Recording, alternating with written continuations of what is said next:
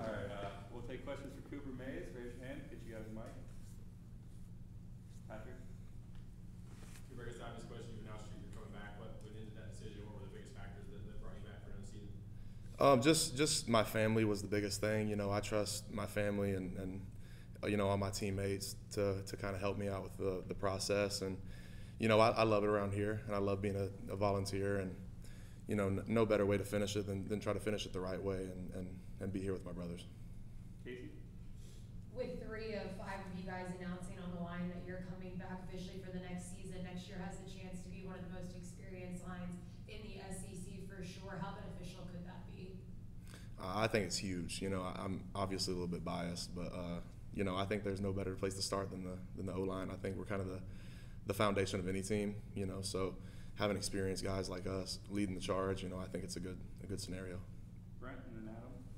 Cooper, how stressful is the process of trying to make the decision on what to do, and how did you handle it the last month of the season? Can you just kind of walk through how you sort of compartmentalized it all until you got to the point of the decision? My story is probably a little bit different than most. I didn't get to play for most of the beginning half of the season, so it kind of snuck up on me a little bit. I didn't really even think about it very much until it kind of really got to the time where I had to make the decision. So my situation is probably a little bit different than folks, and I'm not really the type to get super stressed out about much anyway. I'm pretty where my feet are and pretty even keel. So I didn't have that much of a hard time, and you know, it's where I wanted to be, so it was okay. Go Adam and then Wes. You coming back is obviously a pretty big asset to Nico. What between the end of the bowl and next season, what do you feel like you can do to help him kind of get into that role of starting quarterback? I think the biggest thing I can do is provide comfortability. You know, I think I can make stuff a little bit easier on him, just the day in, day out stuff when it comes to practice and helping ID stuff. You know, I've done that stuff around here for a long time with even more experienced guys than Nico. So, you know, just playing my part to the highest level I can, and then in leadership, you know, help him out and support him and you know, put him on a pedestal a little bit. So, just do my part at a high level. Wes and then Austin. Cooper, I guess in addition to coming back to win things and kind of unsettle, you know, unfinished business and all that, I imagine, you know, improvement as a player is something everybody wants to do every year. So when you kind of break down how the season's gone for you, what's the next steps for you? Where do you want to take things to a new level?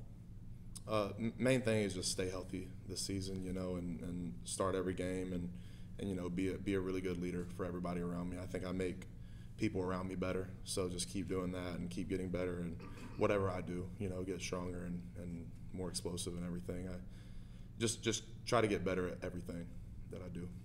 Austin. You talk about Nico. What are some of the little things that you maybe noticed in him that, you know, kind of gives you a lot of hope about him taking over in the next year? You can tell, you know, he's a great person. You know, he's very humble and eager to learn and ready for his opportunity. You know, you can tell he's been raised very well by his family and by his parents.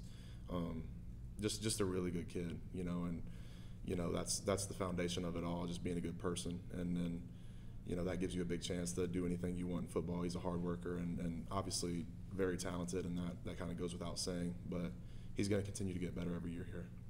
Go back to Casey. Did Cade specifically have any advice for you when it came to taking that extra year here at Tennessee and how it could be beneficial for your future? Cade is a huge part in kind of everything I do. You know, he's a guy that's been there, done that, and he kind of just told me to you know, just figure out what I wanted to do. You know, cut out all the outside noises and what everybody else wants you to do. Just be where you're comfortable, and your heart will kind of lead you to where you're supposed to be. And you know, a lot of prayer and stuff went into it, and I think I figured out where I wanted to be. Adam.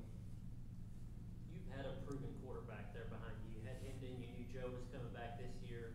We're asking you a lot about Nico. Did having him come back, did that weigh into your decision at all, knowing that position wasn't going to be in rebuild or anything? Having Nico come back? Having Nico back, did that help you make the decision to come back? Yeah, I mean, that's a big part of it, just wanting to help him out, you know. I think that you want to be there for all your teammates and everything. I think that's something that I feel very strongly about. But, yeah, I never really worried about Nico going anywhere. You kind of touched on missing so much time early in the season. How much what you went through in August Well, that kind of played into, looking at the NFL and everything. I think it's a big strong suit if you can go into your draft process being super healthy and showing that you can stay healthy a whole year. So that was one side of it for sure. Anything else for Cooper? All right, thanks. Thank you all. We'll have him